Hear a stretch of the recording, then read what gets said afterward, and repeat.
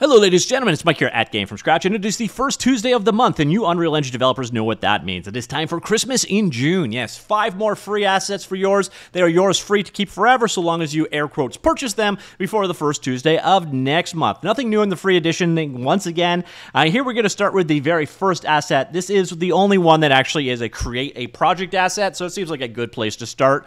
And it is the Interaction System Starter Pack. To be honest, this is the only, verb-like action in here. It's the only one that's, blueprints or code-driven of this month's assets. And this one is all about interactive systems. So you can see here, you got E to open a door. There's a little button over here, but you can't open that. Oh, you can, actually. It's over here. You've also got the option of with the E key, you can pick an item up, like so. With the F key, you can throw said item. We also could pick items up like so. So I could close this door over here again.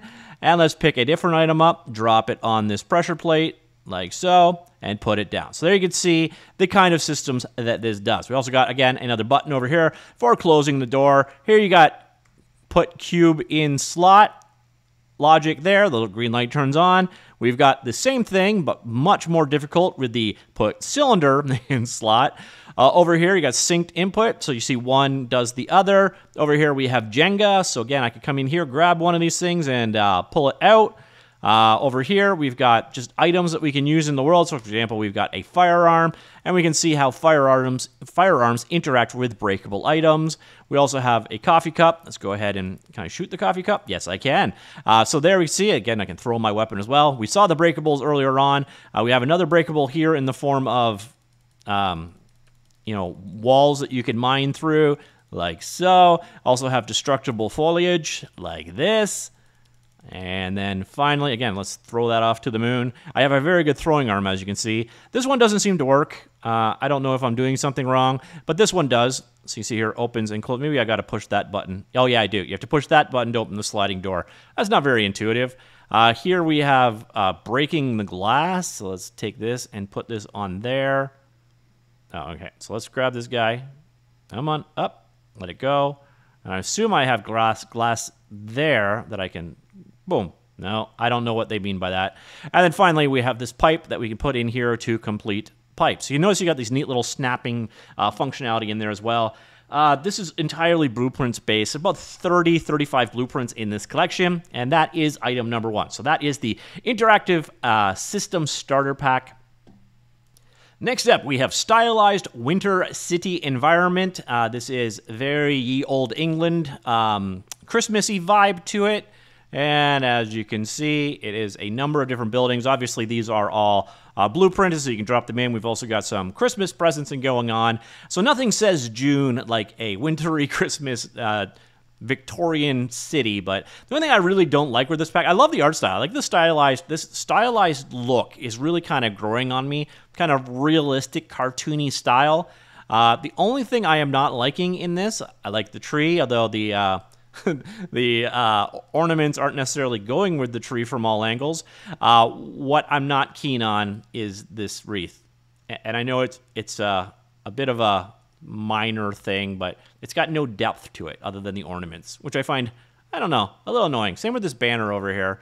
But those are very minor quibbles. Obviously, everything you see here, let's go check out the preview scene. You can see what's used to make this. Everything is modular, so you can...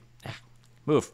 You can do a lot with it, so it could, potentially make castle walls out of it, and so everything you saw here was made in a modular manner, and then we've got the decorations like the windows, the windowsills, and so on. And I don't know where my annoying wreath is. It's going to be here somewhere, but window frames, etc., for creating this kind of environment. Yeah, so that one is pretty straightforward. I guess my annoying wreath is going to be over here in the Christmas section, where we have our tree, various different presents. And again, the wreath that annoys me so much because it has virtually no depth. And I'm over it now. Okay, so the next one is an example of how lighting doesn't always work in the newest version of Unreal Engine. Now, this is a pretty common thing that you're going to run into with these free assets if you're using them in Unreal Engine 5.2 like I am demoing, and you will notice this asset demo is very, very, very bright. Now, this is just due down to the different lighting systems we've got. What you are eventually going to be looking at is the Meta Furniture Pack. There's a ton of assets in here, sofas and so on, but let me show you how you can actually go about seeing them. So just come into your outliner, search for volume, and find your post post-process volume. It's a little bit different than this time than it was in previous months. But once you've got this selected, go into details, and you'll notice it has min and max brightness checked for some odd reason. Just turn max brightness off, and presto, you can actually see the asset. So there's always just little lighting quirks when it comes to Unreal Engine 5.2, and a little bit so in 5.1. I think some of it is the lumen switch. I'm not 100% certain why this happens. In this particular case, what came down to just straight out that max brightness was set to the same as min brightness. So when you check these things out, you are going to notice that. But it is, well, it's furniture. It's modern furniture. And yeah, a number of different sofas and such.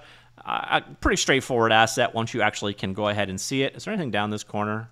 No, there's not. Just a hall of mirrors. So if you need chairs and tables and end tables and so on and so forth, that is what this pack is all about.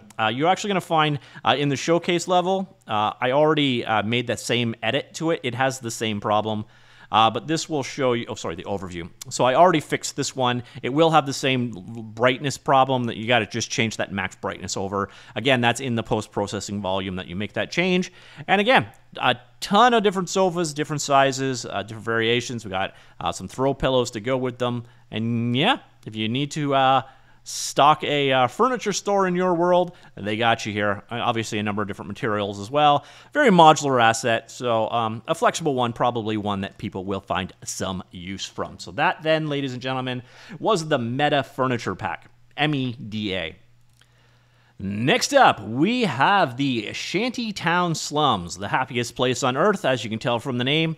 It's a shantytown. It's a slummy shantytown, a bunch of stuff sort of mashed together, made out of leftovers, and kind of got that Far Cry vibe level to it as well. You're going to notice off in the boundaries there, we've also got a number of different trees, etc. We've got raggedy-looking hydro lines to work with here, and then a number of basically building blocks for creating a shanty-type environment. Let's go check out the overview map of this guy. Nice thing is the lighting on this one is completely fine. So again, you got a number of different trees from a jungle type environment, a number of different corrugated, what would that be? Like just corrugated materials in general. We've got a variety of different wall types over here. We've got some stairs and some security fencing and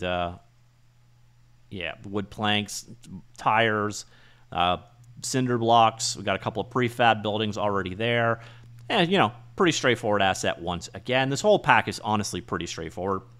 And now our final asset, the Vintage Room Environment, which is, again, another Victorian-era interior environment. We've got a gramophone over here. We got a lamp. Let's just turn off all the other stuff in the world here. Globe, some books. What is the book? Beauty of the Artist's Mind by Samuel Briggs. Yeah, they really like that author. They got a couple copies of it. So that is it. And we got a chair here. We got what the hell is there a TV doing in this scene? It's an old school TV, but it ain't Victorian era old. So yeah, this is kind of a sketchy looking room with a TV for some reason. And what you'll notice is if you turn this way, that is it. We have a very empty room. They didn't put anything else in, which is a choice. Again, another pretty simple asset. It's everything you see to create this environment right here. Let's go take a quick look at the overview map, and it's this is by far and away the simplest asset in this collection. Number of interior and exterior walls, and then all of the clutter that went together to make that room. So we got a couple different desk designs here, a chair, globes, some luggage, some shelves, a rug, and that's about it. So that, ladies and gentlemen, is this month's free stuff. So, quick recap. We have the Interaction System Starter Pack. We have the Stylized Winter City Environment. We have the Meta Furniture Pack. We have the Shantytown Slums. And then finally, we have the Vintage Room. You can grab these guys, basically go to free for the month, and you will find this month's free stuff. Now, this is, I recorded this yesterday, as far as you're concerned, so the stuff isn't actually up here yet, but basically each one, add it to cart, add to cart, add to cart, add to cart, check out before the first Tuesday of next month, and these are yours to keep free forever. So let me know what you think of this month's free content, and yeah, that's it. I will talk to you all later. Goodbye.